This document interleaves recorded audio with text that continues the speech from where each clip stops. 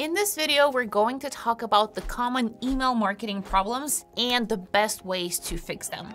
So if you're running email marketing for your company, stick around, make sure that you like this video even before we get started and subscribe to the channel because this really helps us a ton. If you're new here, my name is Kasey Luck. I run Luck & Co agency. We are an agency that helps 7- and 8-figure e-commerce brands maximize their revenue from email and SMS marketing. We see and send a ton of emails and SMS messages, and over the years, we've made every mistake in the book so that you don't have to.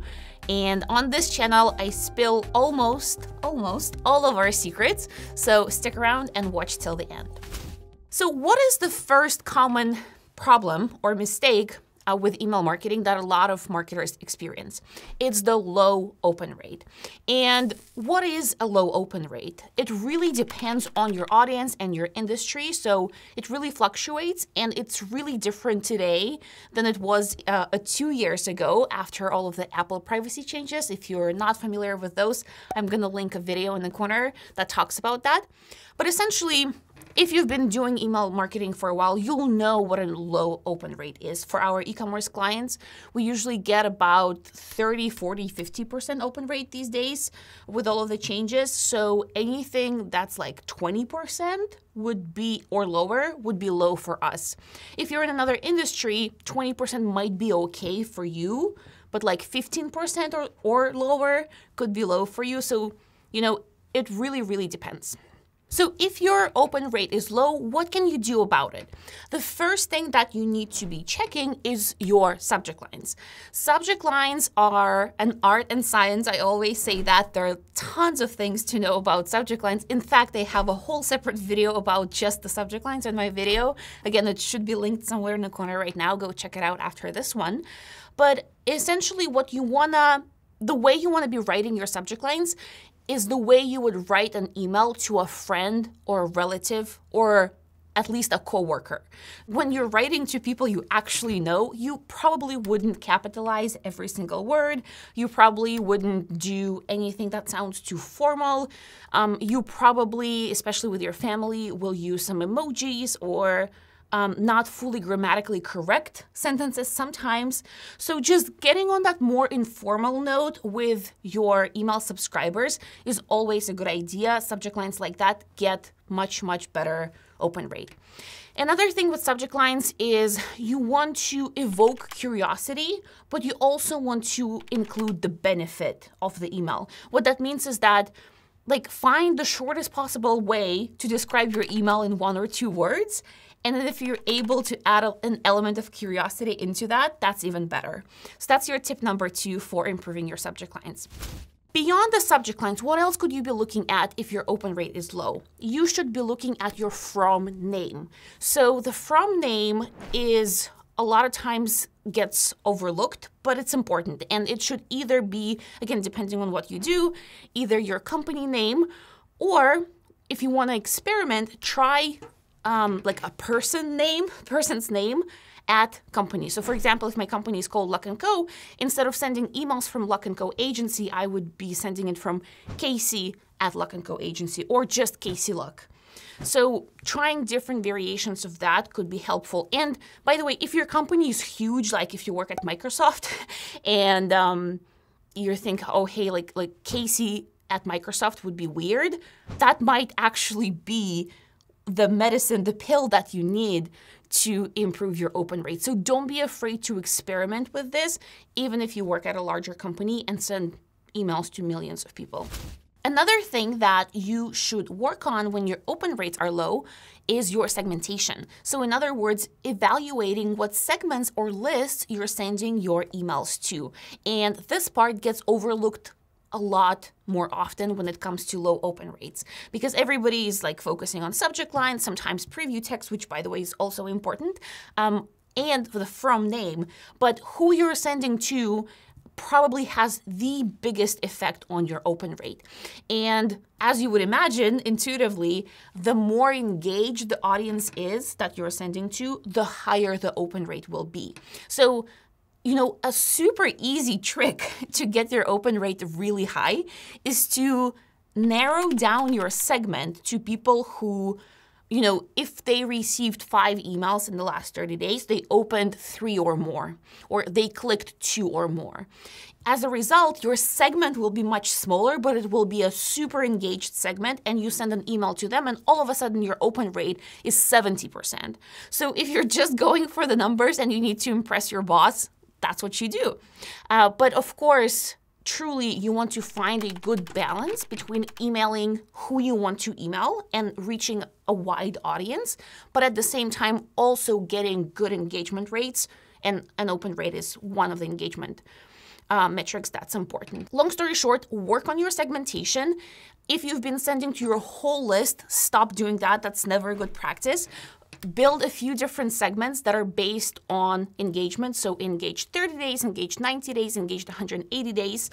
And then engagement would be defined in different ways, such as open, clicked, went to the website, stuff like that. And then variate your emails, like variate who you send to, and you will see your open rate go up with time. The second very common problem that email marketers experience is low click rate. So what can you do if your click rate is low? Thing number one is to, again, as I just mentioned for open rates, is to check your segmentation. Because if you're sending to unengaged segments, that is your main problem. People in your audience are not engaged, they're not interested in your brand anymore, either because they are old contacts or because you haven't been collecting email subscribers in the proper way. And so it doesn't matter what you send to them, it doesn't matter what design you use, they're not interested, they're not going to click. So check your segments. Make sure that you're collecting, those are actually 2 different points. So check your segments first, and make sure you're not sending to your entire list, and instead you're sending to segments, not lists.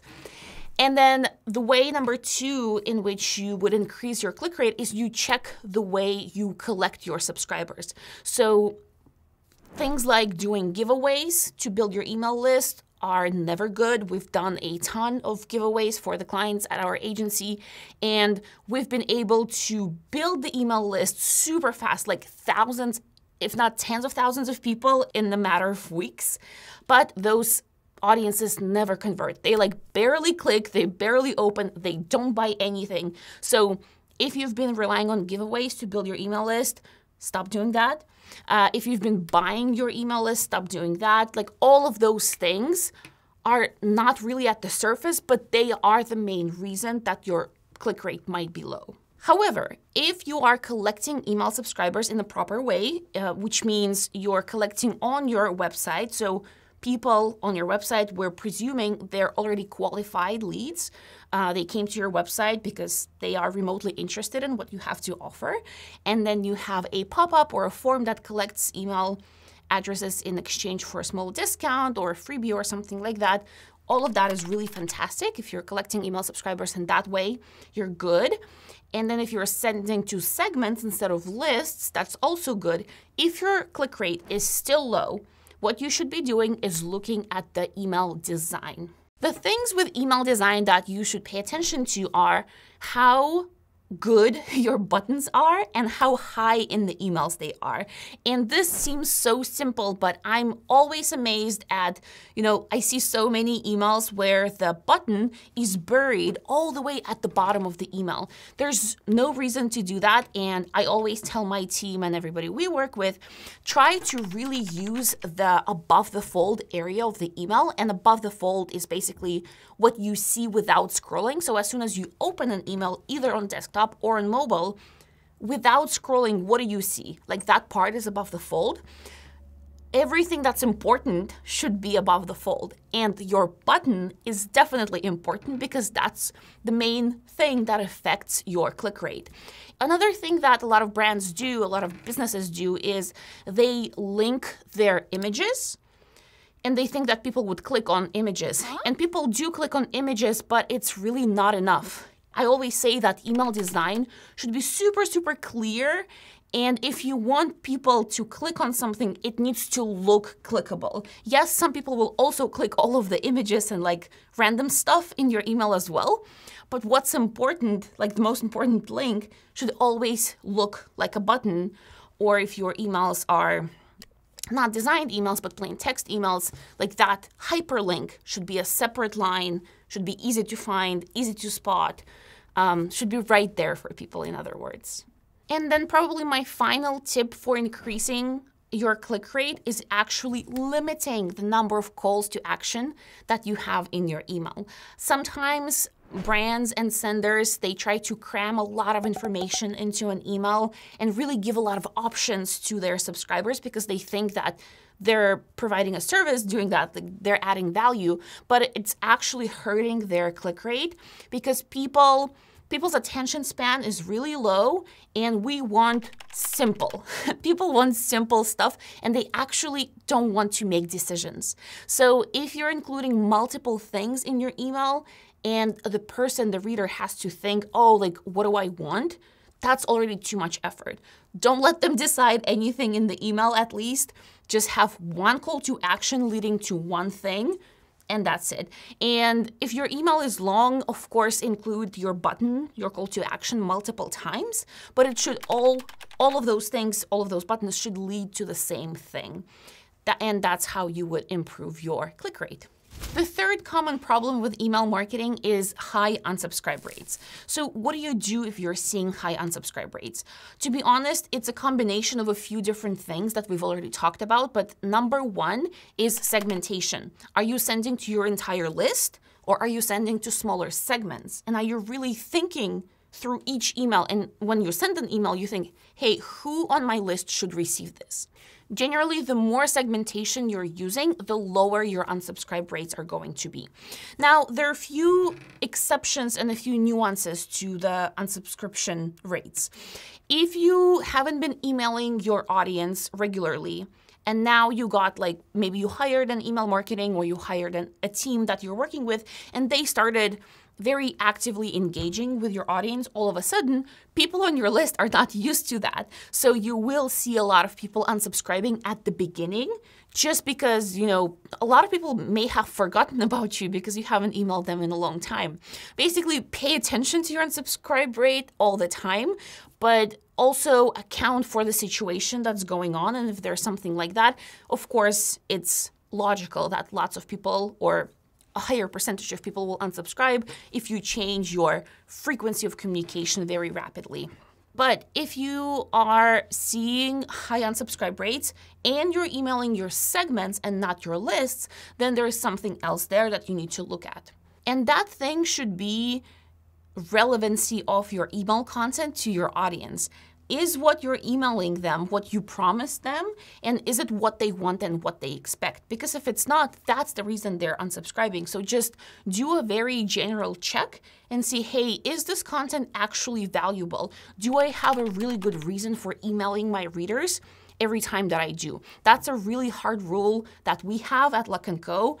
Every time we email a subscriber, we need to have a really good reason to do so. It should never be just to remind about some random thing that we've already reminded them about 5 times.